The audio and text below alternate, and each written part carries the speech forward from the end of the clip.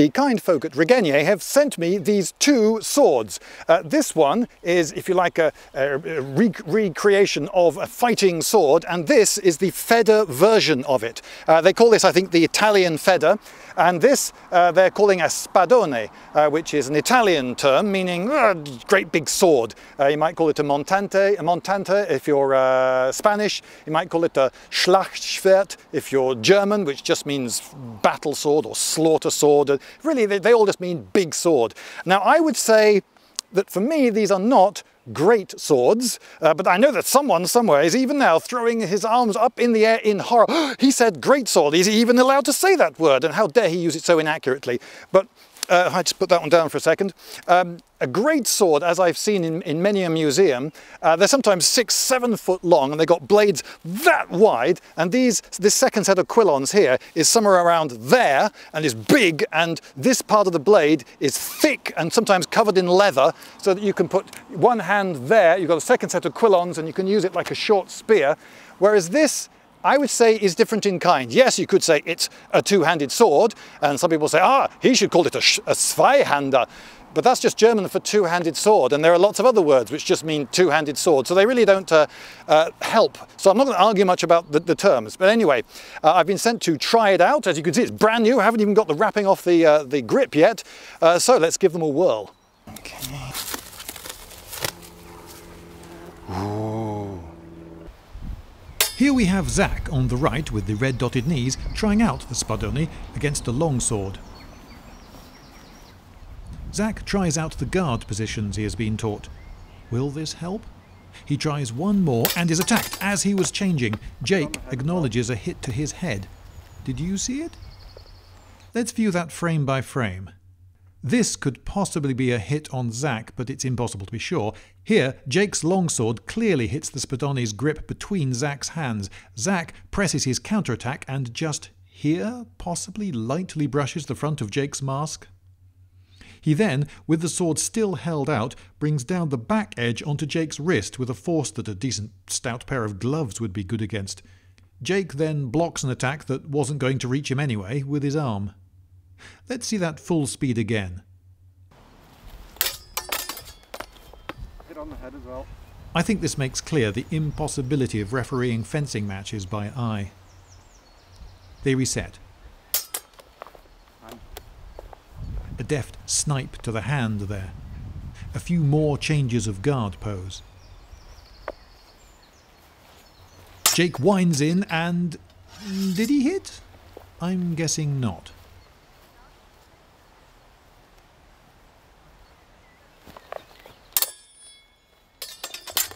Yep, fairly definite hit there at the end of a decently big swing, so in a real fight that would have had quite a bit of chop to it. This next one is a goodie. Zach ducks and uses his extra reach for a thrust from low, then backs out quickly before the counter. These hits are right? What, sorry? These hits are right? Yeah. Asking after the comfort of his foe. Very polite. Jake tries a big #1 cut and winds in over the top and makes it count. You good? Yep. I don't know how I pulled that off. Let's see if I can name all the guards shown. Tail, fool, long point, fool, plough, roof, and clashy clash and stabby stab.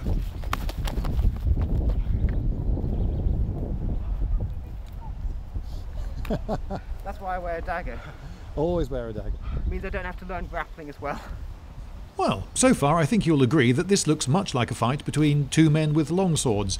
Zach doesn't seem to have adapted his style to the new weapon, but seems to be getting longsword moves to work fine. We'll go for another. Yep. Yeah, that wouldn't have done a lot. On the back. Shameless double. Yep. That was a double hit. Well, in HEMA competition that might have been scored as a double. I can't help feeling, though, that in a real fight, Jake would have a slight cut to his tunic while Zach was decapitated. Let's see it again and you be the judge.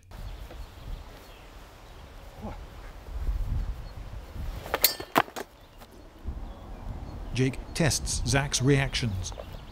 Nothing.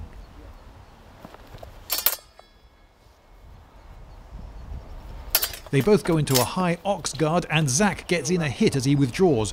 Jake went to sleep there, almost as though his life didn't depend on it.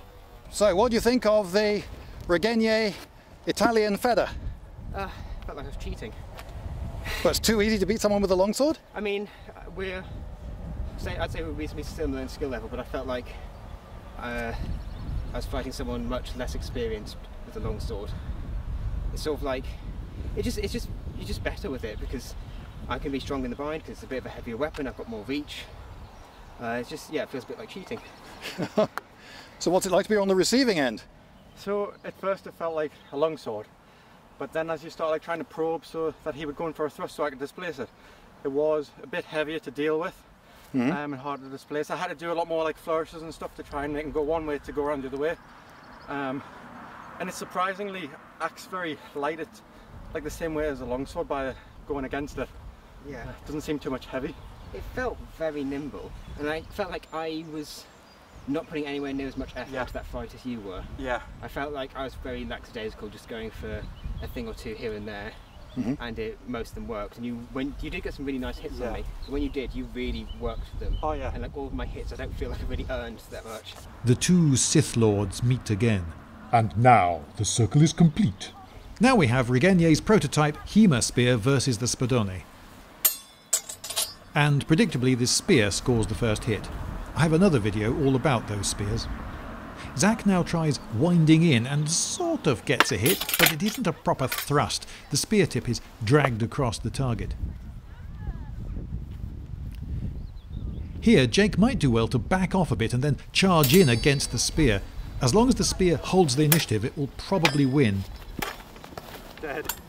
Oh, that was too hard. Oh, sorry. Yeah. Oops. A bit of an ow moment, it seems, but these men don't make a fuss. I'm okay. I think it was a double. Yeah, I think so. Wasn't a very solid hit from the spear. Bit of a scuff. The masks and bibs make the head target much bigger. Without them, I think that spear thrust would have missed entirely. Aha! Will Jake take the initiative now? He's ready to half sword, but he hesitates and Zach sees that he has to get aggressive. He scores a light arm hit and goes to quarterstaff to keep Jake at a safe distance. Last one this way round. And the spear scores a hit 1/5 of a second, that's just 5 frames before the afterblow. Was that a double? Yeah, I think so, yeah. got nicked on the arm. The fighters want to score hits and don't work as hard to keep themselves safe as you would in a real duel. Seems that wasn't quite a hit on Zach, but might have been if he'd had a bigger nose. Zach's working the distance quite well here. Spadone has an ideal range, which is long for a sword, but still shorter than the spear, so Zach is trying to get to that ideal distance. The only snag is that Jake keeps spearing him while he tries. Again, he closes to the right range, but he then hasn't got time for a decent swing, so it's only a touch of the sword rather than anything that would take an arm off. Again, Zach gets to the right range and moves to stay there, but it all gets a bit caught up and awkward. Eventually he lands a hit when Jake again lets his foot off the pedal.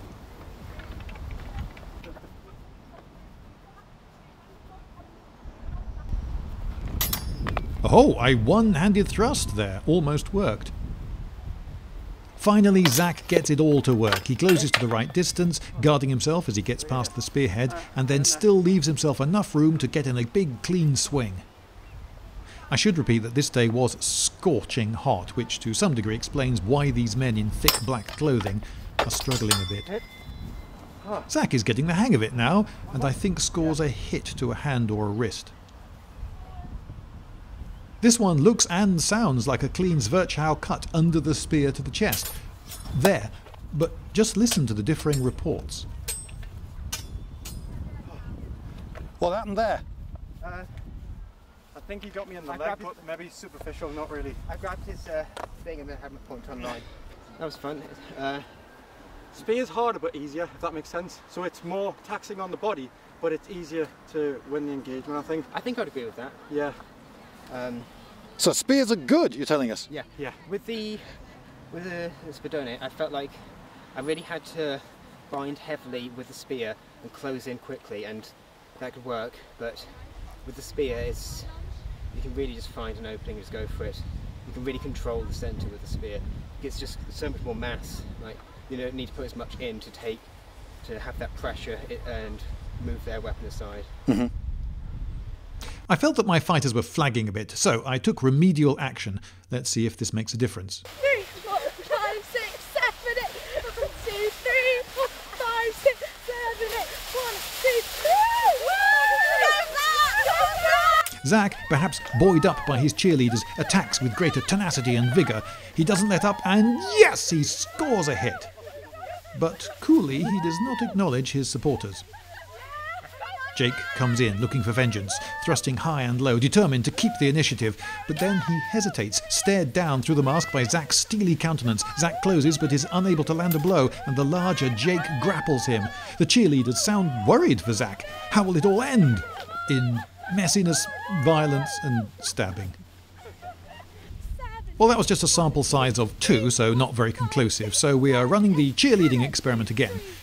Here comes Jake, but no, he walks back out of frame for some reason, and... Oh, no, the cheerleaders are receding into the background.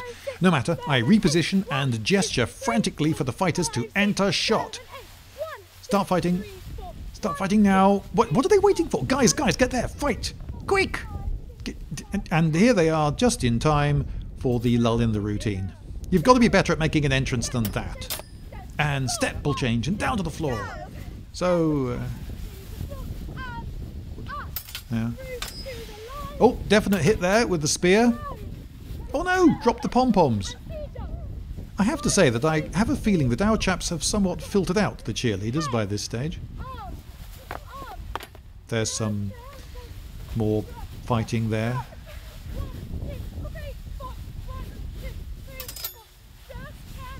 Oh, come on, look at the effort being put in behind you both. And the last hit is by the sword. Thanks, gals.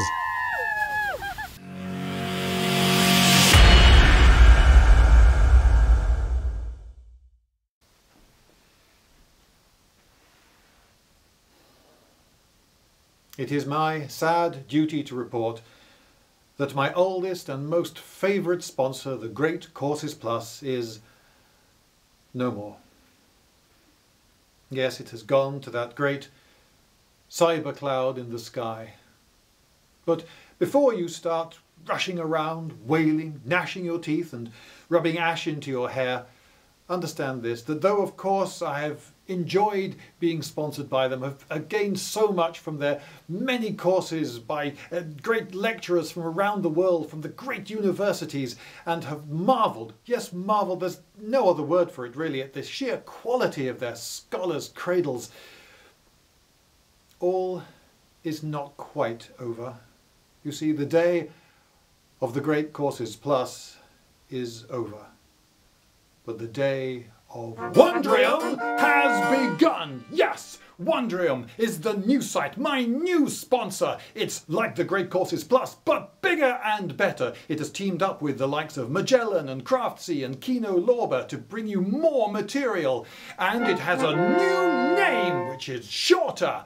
And it's got wonder in it, and they've taken wonder and they've mixed it with barium or solarium, planetarium, delirium, I don't know, but doesn't stick with the wonder. It's wonder, and this wonderful site now has also short form videos which they're putting more and more on, and these include mind-blowing scientific facts, so you can dip in quickly, watch a short video, and a word of safety about mind-blowing.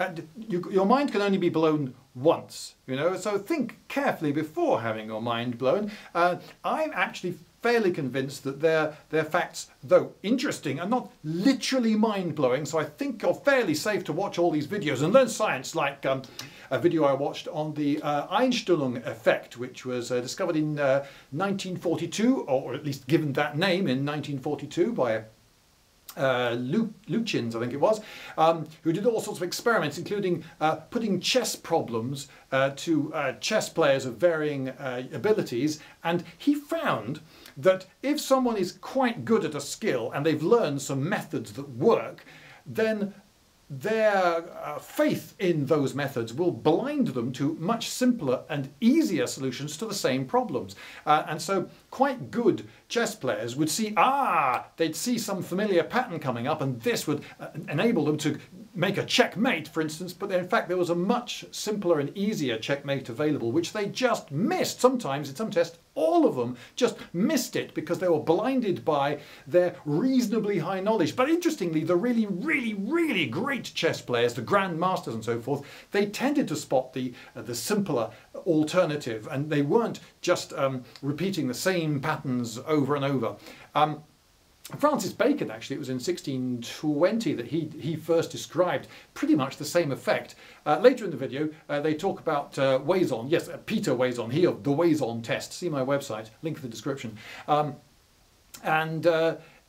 of course, coined the term confirmation bias, which some people confuse for the Einstellung effect. It's not exactly the same thing, but it's definitely related. Anyway, Darwin is a great example here, because Darwin said that he would note down anything he came across which contradicted his theory, because otherwise he would forget that. He noticed that he had this tendency to forget stuff that wasn't convenient for his theory, so he would write stuff down, and Darwin was an absolutely superb scientist, and thanks to thinking like that, we got the origin of species. And but I'm getting rather off the point.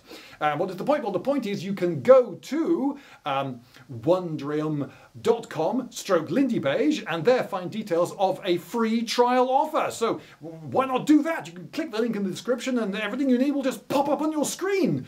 Wondrium. So I have here 4 swords. And this one, I would say, is very definitely a one-handed sword, and at some point we turn into two-handed swords. But at what point? Now, if I pick up this one, which is a Sparta, this one is, as you can see, beautifully patterned, forged down the center of its blade there. This one has a grip that is quite clearly designed for one hand. It has a big pommel, which is not weighted. This is for grip, but it's not for counterbalance. Which means that I can get a decent amount of chop with this weapon. It's got a decent amount of thrust as well, and this is very definitely a one-handed weapon. You can see by the way the grip has been designed that it's always intended to be used in one hand, and its length and weight is such that I can very easily move it in one hand, and I feel that I'm in control. I can move it quickly and with power.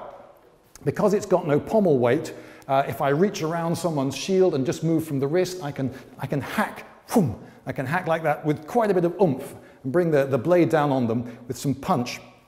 So that's a one-handed sword.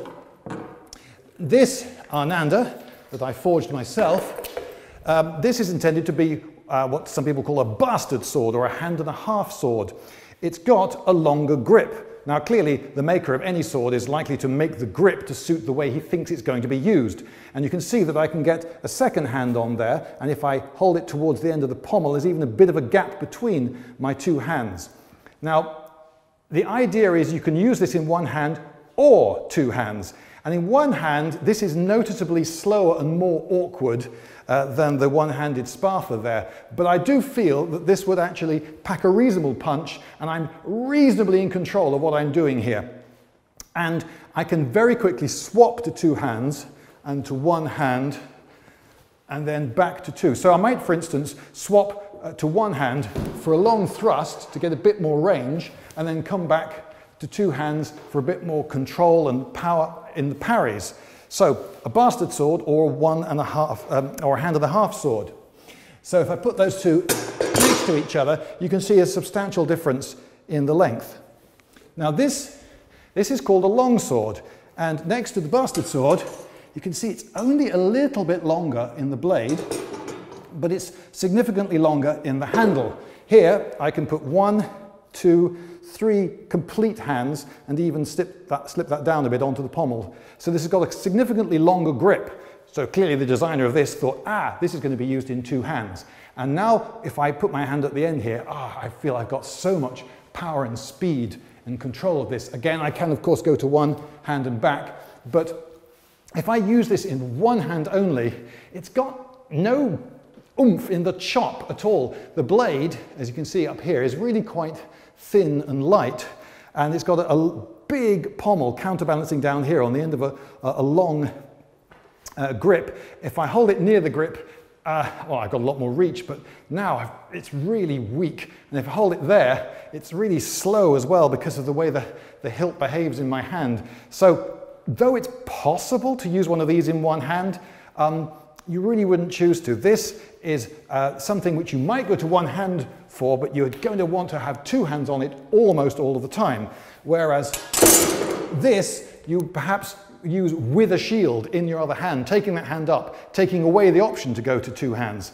But I would say that this is perhaps slightly better for getting in close and nasty. So if I go to a half sword and go to stab or try to wrestle him down using the quillons as a way of hooking him and tripping him and so forth, this is a little bit better for getting in and up close and dirty, I would say.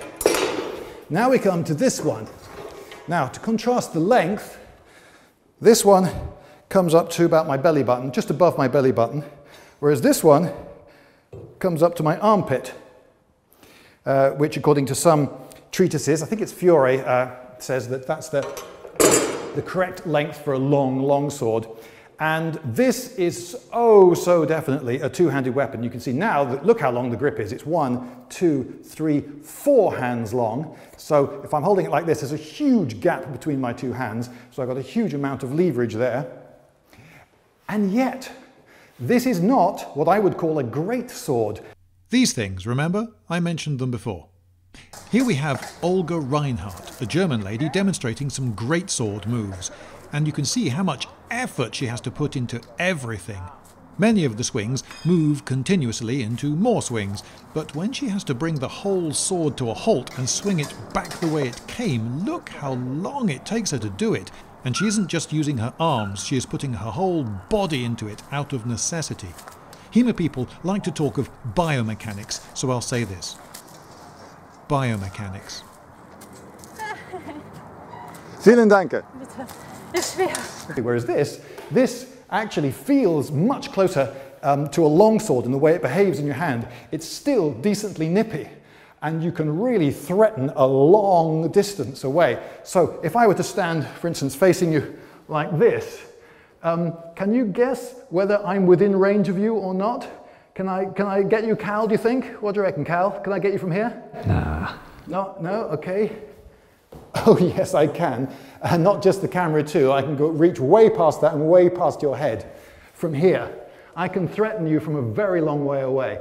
And so Dan, could you possibly actually get that? So if you get Cal in shot, he thought he was out of range, but he flipping well wasn't. So in this, il posto di donna, the pose, the position, or the gait of the lady is a way of apparently not being a threat, but actually threatening a big area in front of you. Now, the treatises for these things tend to talk about skirmishing, or at least what to me sounds like skirmishing. They seem to imply that you're fighting more than one opponent, and they talk about how to fight in a wide street, in a narrow street, on a bridge and so forth. This doesn't sound like a battlefield, and it definitely doesn't sound like a duel either. This sounds like a skirmish with maybe 20 men aside, in which case a man with one of these can threaten a huge area and can, with violence, sweep it around him and do a lot of crowd control. So people will, whoa, get out of the way of that when he starts swinging it about. Now, if he were in a dense formation of troops on a battlefield, you couldn't use this. You'd be just hitting all your mates around you all the time. But in a skirmish, one guy with one of these could do a lot of useful crowd control, and as he splits your opponents up or keeps them at bay or whatever, then the rest of the team could be ganging up, gaining local advantage and beating people. Let's test that idea. We have short of brigands. Look brigandish. Give us your gold! I told Zack to whirl the sword around aggressively at anyone who came near him and scatter his foes. The brigands were told to close in if not threatened and back off if threatened. Yeah, you do not want to get knocked, no. Yes, that seems to work. I think we should go back to the pub. All right, Zack. Point made. Now, this does behave quite differently in some ways from the longsword.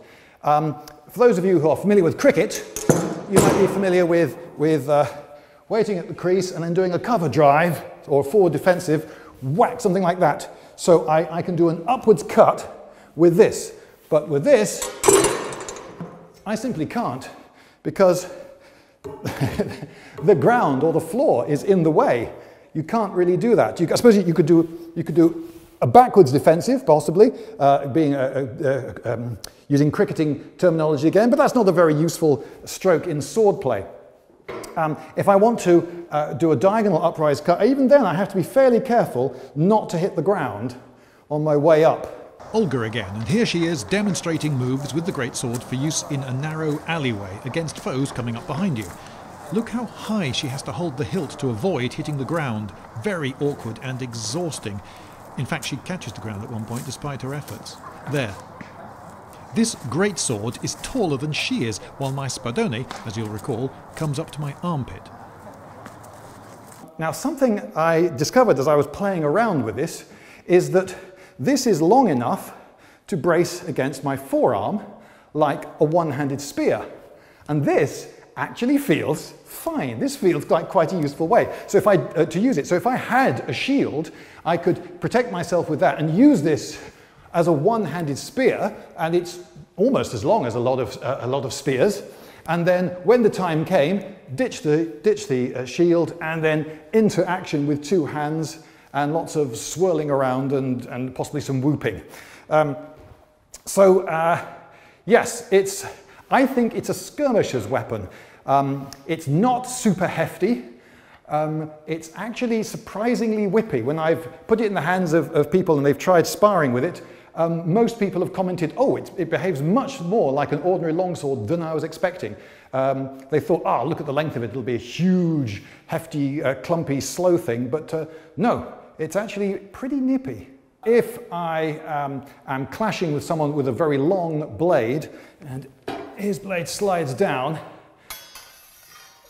these second tail quillons do protect me better, because you can see if without them, the quill on its own might enable him just to catch my knuckle, or coming the other way, I might still get hit in the thumb if the swords clash at an awkward angle. So the second tail of quillons keeps him back there. So if someone does slide down my blade at a horrible angle, I don't lose my thumb or my index finger. Some of you may be gnashing your gums in frustration because I haven't told you the lengths that define these various swords. You might think that one-handed swords go up to a certain length, then you get hand-and-half swords, then long swords, then spadones, then great swords, then stupendous swords.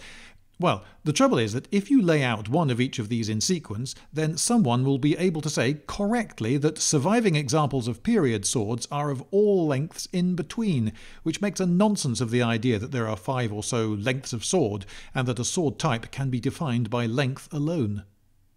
Sorry. Now, one way to assess a blade is to whack it on the side and see how it reverberates. Now, I hope you can see that the top is going moving around, and the bottom here is going as well. But there is a point there where the blade is not moving at all. And it doesn't matter where I hit it. I can hit it down here, and this bit here is still. I can hit it up there, and the point that is still the same. The way it reverberates shows you, if you like, where the sweet spot of the blade is. So on this one, it's there, which means that if I am swinging this sword and I hit someone with that bit of the blade, I won't get any shiver. The whole blade won't go in my hand. And if you want to cut something, you want to find out where the sweet spot of your sword is, and ideally, so they say, use that bit. Although actually the tip, of course, goes faster, and so if the thing you're cutting is not tremendously substantial, you may just want to use the tip for its sheer speed. And if your edge alignment is just right, you may slice straight through it and you don't get that horrible doing. But a lot of people will look at the blade and go, yes, and they will nod sagely as though they know something really important about where that point of reverberation is. Another thing you can do is you can turn it over and you can move it about. So as I do this, can you see that the tip is hardly moving at all as I do this? But as I move my hand up the grip, it changes the way it moves in my hand loads. So now you can see the tip is moving loads, and the bit that's stationary is somewhere around, I would say it was somewhere around that sort of height. Not perfectly stationary, of course, but you can see that the point around it naturally, the point around which it naturally wants to pivot. And the higher I go up, the more that changes. So now you can see the tip's moving loads, and the stationary part is, ooh, I don't know, is about there, somewhere around there.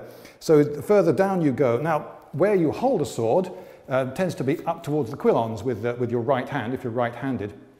So it's up there that is perhaps the most important. And the fact that the sword wants to leave the tip still and move the rest of it around, it can be quite significant for balance. So if I swing this against an enemy, clang, and he parries somehow, I might want to then thrust over the top and into him. And I can do that with the right balance because the tip will be happy to stay still and let the rest of the sword move around it as I move this point of the sword. So as I'm holding it here, I go ha-ha, and then thrust in, and the tip stays nice and still. So if I were to try that up here, I go ha-ha, and can you see the way as I go ha-ha, the tip comes right down out of the way. But here, it stays put, and I can thrust in with a bit more power. So that's, some people will tell you that the correct balance for a longsword involves the tip, if you hold it just under the quillons like this, staying fairly still when you do that. But with other swords, you'll get a slightly, you see with this sword, Ananda, even if I hold it here, or hold her here, am I pretentious enough to call her her? I don't know, she's got the girl's name. You can see that the point that stays still is about here. And if I whack it, or her on the side, you can see that the point around which she wants to reverberate is about here, which is, I would say, a little bit further down from the tip than I would want. Had I forged her with greater skill, I would have got a little bit further up towards the tip. But that's pretty decent. I'm perfectly happy with that. And the way she handles is pretty satisfying. So I'm still proud of having made that sword. And since I've got this far, and some of you will be curious, where does this one reverberate? Well, you can see the stationary point is about there. So again, actually, I would say maybe the sweet spot should be a tiny bit further up, but it's personal taste to some degree. And what happens when I do this? Well, you can see again that it behaves much more like the longsword. The tip is not moving much. I would say the stationary point is maybe about that sort of height as I wave it around like that. Now, if you have a small, short, simple to use one-handed sword like this, and you plant yourself on the ground, you've got your shield perhaps, and you can fight. Maybe you're in a dense formation, there are a lot of people around you, so you don't want to be doing loads of wild swinging. You can get away with quite a lot of movement with your feet just planted on the ground, and the sword will behave pretty usefully, and you can fight with not having to move your feet a huge amount. I would say, though, that that's not true with this. If you're skirmishing with this, for one thing, the bigger and longer the sword, the more you have to dance with it. So if I want to take a sweep with this, I will probably, to put a decent amount of power into it, want to move my whole self. And if I want to make a second attack, I want to go there and then straight into another one. I have to, rather than stop, bring it back and have another hack, hack, hack, hack like that is very primitive. But if I go hack, hack, I'm a little bit nervous actually in this room of hitting things around me. But can you see that if I cut with the edge that way, I go cut, cut, cut, cut, cut, cut, cut. If I want to carry on cutting with that, I either carry on like this and this gets more and more awkward until I'm doing something like this, that's got to be wrong, or else I go cut with the edge, cut, cut, cut, cut, and now I'm sort of swatting with the flat of the blade, and now I'm cutting backwards.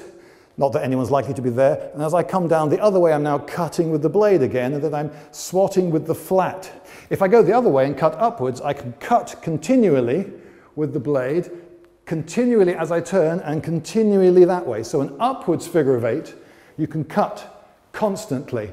But with a downwards figure of 8, you tend to go cut, and then you've got this awkward, not really doing anything useful, a swat, sideways swat with the flat, and then another cut. But you can swap from what they call the true edge to the false. So this leading edge, sometimes called the true edge, or slightly confusingly the long edge, even though it's the same length as the back edge, I cut with the true edge, And then what I can do is I can swap and come back the other way, cutting all the time with the false edge, and then swap that into a cut with the true edge, and so forth. You can flow these together, and people who have done a lot more practice than I have got some beautiful kata-like routines where they flow loads of big cuts together. But the bigger the sword, as I say, the more you have to do a dance. So if I want to come to a great halt and then bring it back, if I've just flat-footed myself, then I'm horribly vulnerable to that moment. If someone can see that I've just done this huge haymaker of a stroke that comes to a complete halt, then I'm vulnerable. They could nip in and stab me or whatever. But if I move as I cut immediately into the next cut, and I constantly move with it, I have a dance using up lots of room, then they will find it very difficult to nip in and get that retaliatory stab in. So the bigger the sword, the more you have to dance about, and so the better your footwork has to be, and the more stuffed you are if you're forced to, for some reason, to come to a complete halt. Yes, I think this is a skirmishing weapon.